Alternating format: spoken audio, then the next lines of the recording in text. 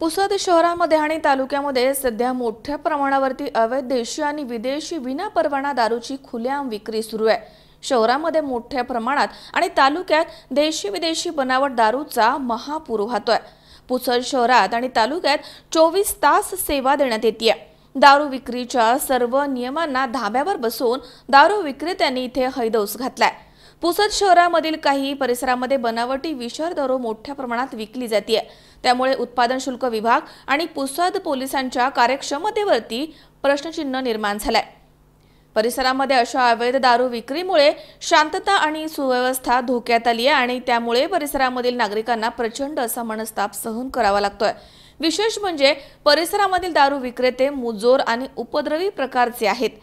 Police त्यांच्यावरती कारवाई करताना दिसत नाहीयेत।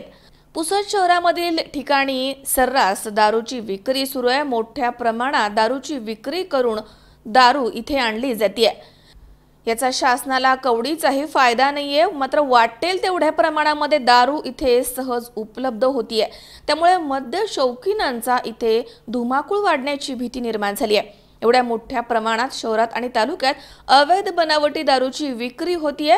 संबंधित राज्य उत्पादन शुल्क आणि पोलीस यांचं दुर्लक्ष होत आहे। त्यामुळे अवैध दारू विक्रेते, पोलीस आणि उत्पादन शुल्क विभागाची मिलीभगत आहे की काय अशीच शंका उपस्थित होतीये। विशेष म्हणजे पुसद शहरामध्ये मिळत असलेली दारू ही बनावट दारू आहे। ही दारू विषारी असल्याचं अनेकदा लक्षात आलंय। अशा विषारी दारूने अनेकांचे जीव गेलेले आहेत। दरम्यान ही विषारी दारू तपासण्याची अत्यंत गरज आहे असं तज्ञांचं मत आहे। गोविंद राठोड, सी 24 तास, पुसद।